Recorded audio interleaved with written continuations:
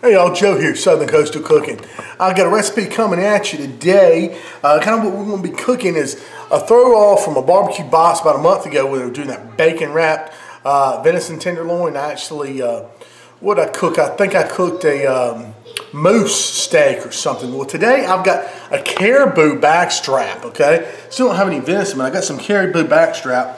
What I did with it is I just took a basting brush and rubbed it down with some of this Allegro original marinade. This is good stuff for meat and fish, vegetables.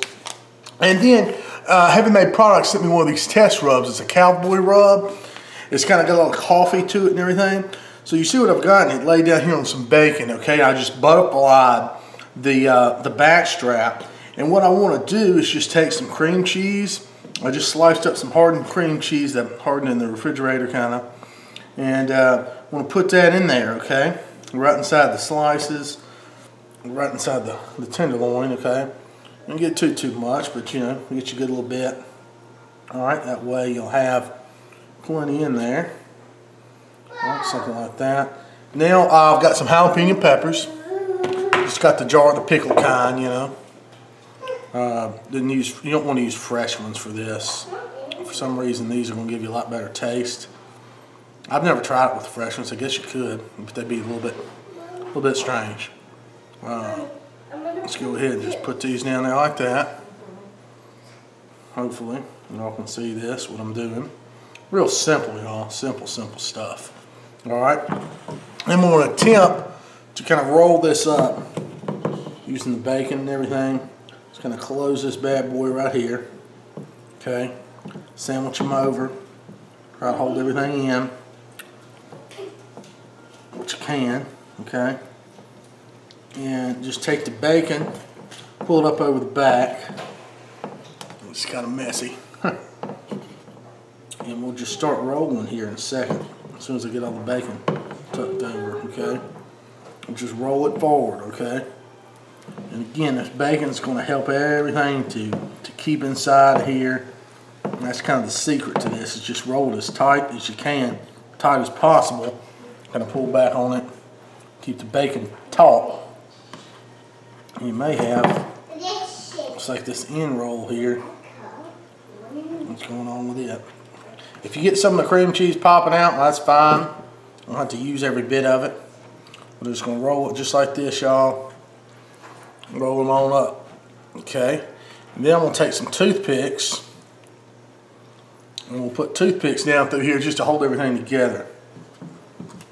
You know, that's kind of the idea. I'll try to seal at the end as good as you can, because you don't want your stuff just coming all out. The ends.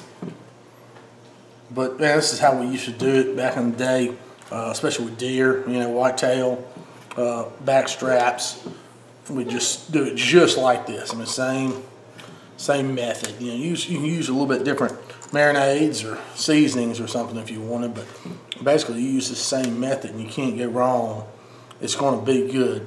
I know the caribou can be a little bit gamey, so that's why I wanted to use this method on the caribou instead of the moose. The moose has a really good mild flavor, but the caribou can be a little gamey, similar to the venison or something like that. But so, you know, you're using all this flavor, all this pop and everything can cover some of that up, if it is. So anyway, I'm going to do it like this. I'll set this in the refrigerator. We'll let this just cure for a few hours till we get ready to cook everything else and we get on the grill, y'all. All right, y'all, we'll go ahead and put this bad boy on the yoder. I don't know if y'all can see, I got some Brussels sprouts and stuff over there. But this is, we're going to put this probably right in here. All right, just let it roll out just like that.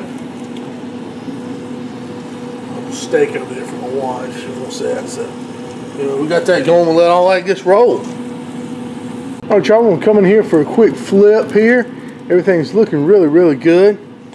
Oh man, you got bacon shrinking up around there. That's what we want to see. You know what I mean? Let's go ahead and just give this a flip. You know, just like that. I want the bacon to come off, but it'll happen a little bit. Go ahead and just let that keep rolling. All right, y'all. I'm gonna go ahead and get this good caribou off the grill here. Set over here on a plate. Oh yeah, so it can be sliced up. It's wonderful. I got some other accompaniments We sauteed some Brussels sprouts and do a little lobster and stuff like that. I'll serve that with it as well, but y'all, I think this is going to be really, really good. Can't wait to give it a try, for sure. All right, y'all, so we're going to give it a try now. There it is right there, the bacon rolled caribou, sorry. Caribou. Show what it looks like here. All right, fairly medium rare-ish. Everyone get the bacon, everything kind of in one bite. It's a big bite. Cut that in half. I want y'all to give it a try and see what we think.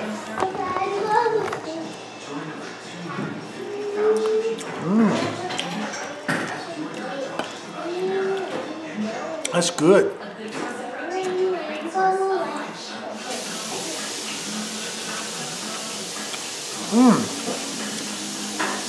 I don't really taste anything gamey about that.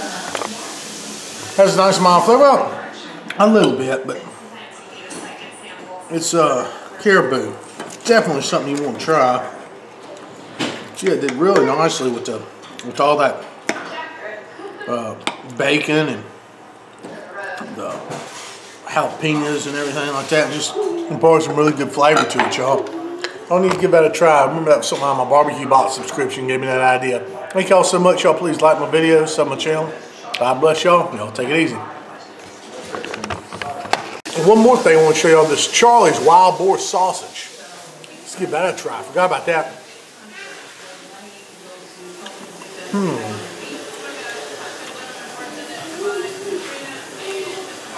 Man, that is very good. I'll say one thing. Has some really good smoked flavor and taste some, some herbs and stuff like that, but not a lot of grease. A very good leaner sausage. So I suggest you try that Charlie's wild boar sausage. Awesome stuff.